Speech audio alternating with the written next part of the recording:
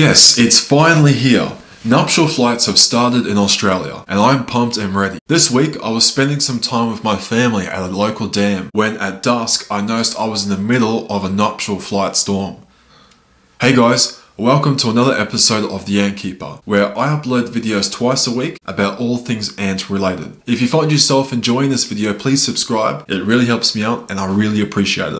What an opportunity to witness a nuptial flight so early in the season. I totally wasn't expecting to see ants flying all around me whilst we were watching the sunset. Of course, I was prepared. Everywhere I go, I always bring my test tubes just in case I see a queen. I've lost count how many times I've seen a queen ant only not to have something to keep her safely in. For those who aren't aware, a nuptial flight is when a mature colony produces male and female ants with wings, called alates, which emerge out of the colony. These alates synchronize their, I guess you could say, awkward flying with other alates from other colonies. If all goes to plan, the female alates are fertilized by the males die, but the females land on the ground and go on a desperate search for somewhere to excavate a little hole into the soil. This is where she will lay her brood and start her own colony. You may have noticed before I mentioned that this was at dusk.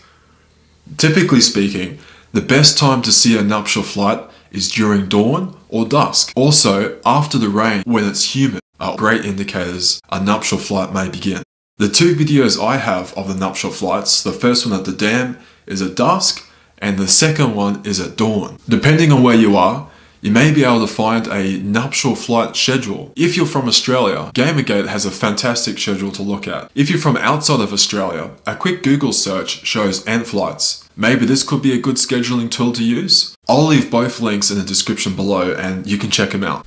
So what if you can't wait for it to rain, to by coincidence run into a nuptial flight? Well, you could try searching out for a queen. Like all things in ant keeping, it requires patience and a bit of luck. Maybe a lot of luck.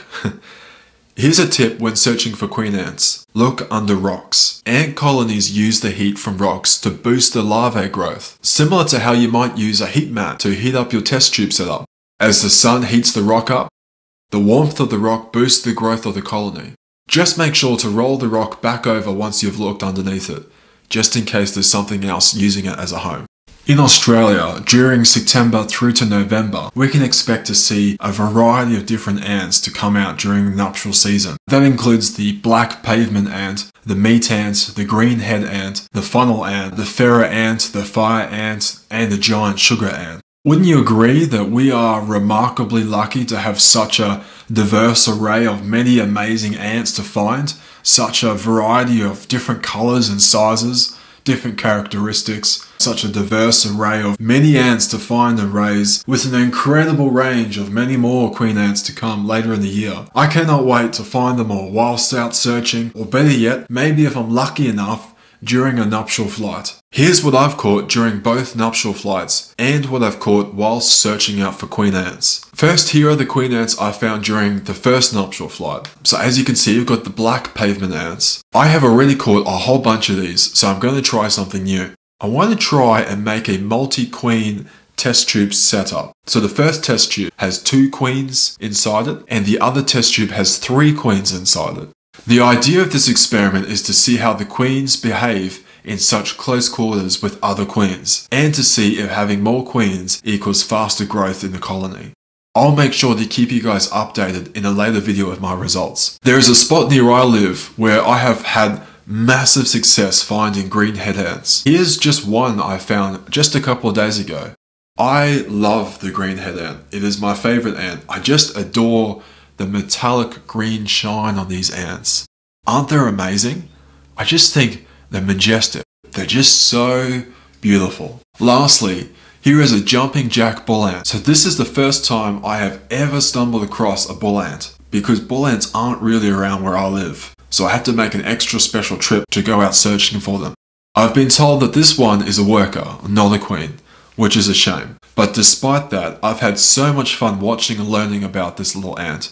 Up until now, I've been a little bit hesitant to buy a bull ant just because they've got such a bad bite, but I've got it set up here and I've been having so much fun watching and learning about him. I can't wait to find out more and more about these guys.